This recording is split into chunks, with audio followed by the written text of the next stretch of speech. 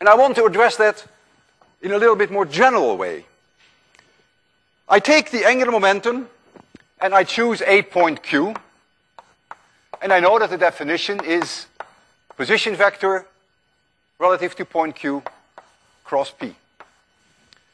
I take the derivative, time derivative, dl dt, relative to that point Q. It's always important that you state which point you have chosen relative to which you take the angular momentum. That is going to be dr dt, excuse me, cross P plus r of Q cross dp dt. This is the way that you take the time derivative of a cross product. We calculate the angular momentum relative to point Q. So the index has to be Q throughout the equation. The position vector is relative to point Q. And in this equation, you see the correct index Q here, you see the correct index Q here, but I slipped up here and I put a C there. There is no C in this problem, so this is also R of Q. Sorry for that.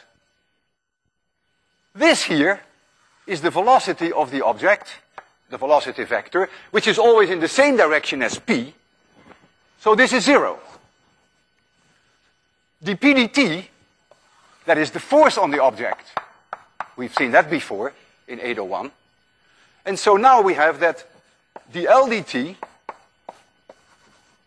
relative to a point Q equals the position vector R from that point cross F. And this now is what we call torque. And we write for that the symbol tau. It is a vector. And I put in that Q again.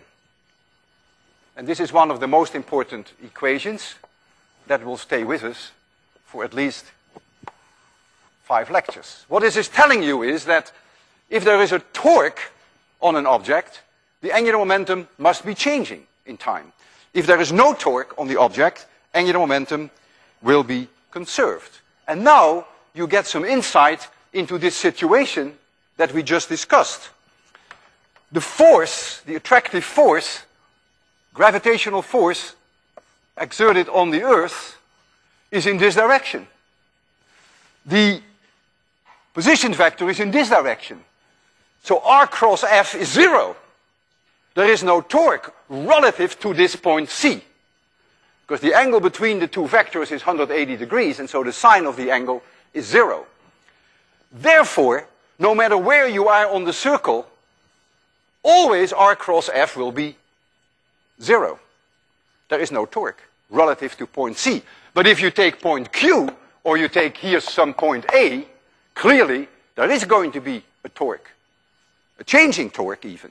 And so there you will have a change of angular momentum. So there's something very special about that point C. And I will come back to that, of course.